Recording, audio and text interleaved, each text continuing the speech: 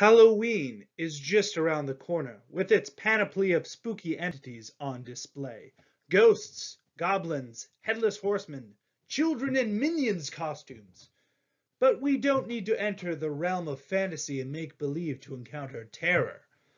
The natural world has its share of unsettling organisms, none more apparent than the arthropods.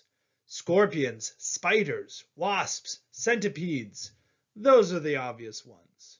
What about the less obvious, the obscure, the stuff of taxonomic specialists' nightmare? Strap in, it's horrifying arthropods you didn't know existed.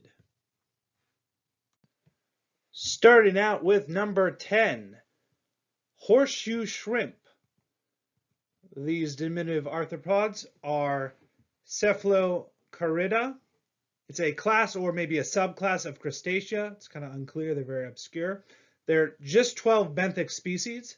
They have large heads with no eyes, elongated bodies, and they're quite tiny, about 2 to 4 millimeters. Now, while they're small and obscure, they definitely look a bit unsettling, like some sort of parasitic alien from a video game. Moving along to number 9, we have the Dinochelys lobsters. So Dinochelys is a genus of deep-sea lobster with a single species. The genus name, Dinochelys, means terrible claw. They're about 1.2 inches long with a very elongated claw, which is its namesake. And the claw has what appears to be teeth-like structures. This deep-sea lobster looks like a nightmare you'd have after eating too much at a certain seafood restaurant. Okay, dokie, we have number 8, scorpion flies. This is an order of insects, order Mycoptera, flying insects that are composed actually of 3 groups, turns out: scorpion flies proper, southern scorpion flies, and snow scorpion flies. They're mostly scavengers. They have an elongated head, you can see here, and a scorpion-like tail, though this is actually deceptive. The tail is actually male genitalia, and it doesn't even sting. So despite it being unsettling, it's harmless.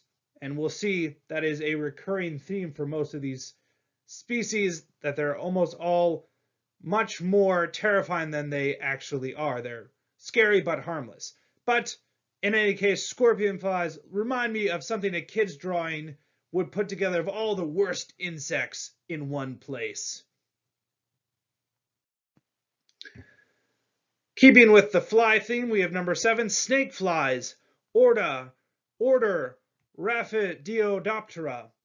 These are a group of predatory insects with 2 families. They arose in the Jurassic and are sort of a living fossil. That is, fossil species look very much like modern-day species.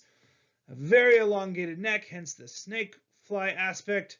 All I can say is, what is this snake fly? Some sort of Dungeons and Dragons monster? Get me my Mace of Constitution. Okay, we're moving right along here. We now are on to tongue worms. This is a subclass of crustaceans, subclass Pentastomida. Though it's kind of unclear. They're a very derived parasite, so it's really hard to tell exactly how they relate to other crustaceans. Anyways, they are obligatory parasites with a very simplified anatomy, as you can see here. These are one of the larger arthropods we'll see here. They're 1 to 14 centimeters, so it can get quite large. And unlike most of the ones we'll see, these can be actually dangerous.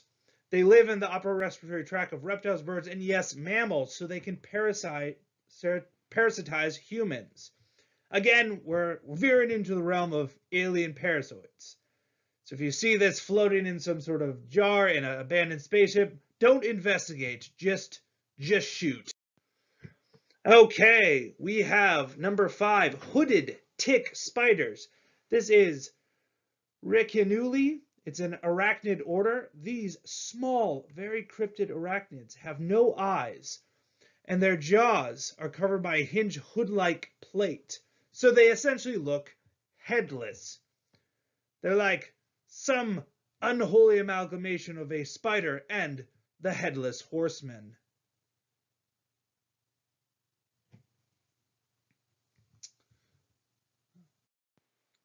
Okay, getting along here to number 4, sea spiders, also known as class Pycnogonida.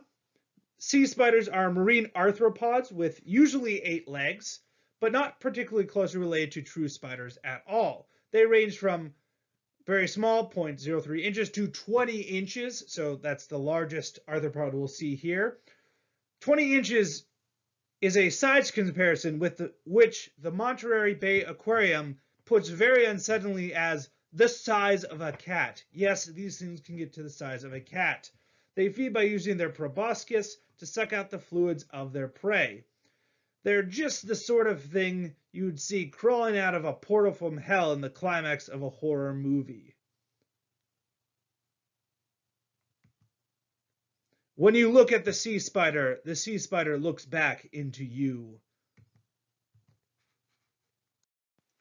Number 3 here, tropical harvestmen. Now, harvestmen, also known as opalinids, are an order of long-legged arachnids. They're also known as daddy longlegs. They are not actually spiders because they have a few cephalothorax and abdomen. Another difference between them and spiders is no species have venom, so they're almost completely harmless. And however, while most harvestmen are spindly little things that don't look too much different from spiders, there are some tropical species that are just monstrous. Just bulbous and spiny, like full-on head crab vibes going on here. So I don't know what the tropics are doing to opalinids, but it's certainly not good, albeit harmless. Getting down near the end here, we have number 2, tailless whip scorpions, not to be confused with whip scorpions, which are another group. But tailless whip scorpions are an order of arachnids, order Amblyopagae. They are blunt-rumped, hence the tailless. They have no venom or silk glands and can grow up to 6.3 inches in leg span, so very large arthropods. They're very terrifying looking, but they're harmless to humans. And they're actually surprisingly good parents, especially for arthropods. Like, they take pretty good care of their offspring as opposed to most insects that sort of just lay eggs and leave. But their appearance does not do them any favors. What mad scientist combined a mechanical spider with a set of garden weasels? Who knows? The only thing that I can think of that's more terrifying / harmless at the same time than the tailless whip scorpion would have to be the Taylor Swift scorpion. I knew you were trouble when you scuttled in. Okay then, before getting to our final number 1 slot, I want to go through some honorable mentions. Arthropods that are either not as terrifying as the ones I showed up, or ones that were terrifying but pretty well known, so they don't fit the both terrifying and unknown category. So first we have giant isopods. These are really large, sort of cousins of the common pilgub. They live in the deep sea, unsettlingly large, but not as unsettling as some of the other things we've seen. There's also the mantis shrimp, which is psychedelic and psychopathic, but it's fairly well known on the internet, so I thought you probably already knew about this.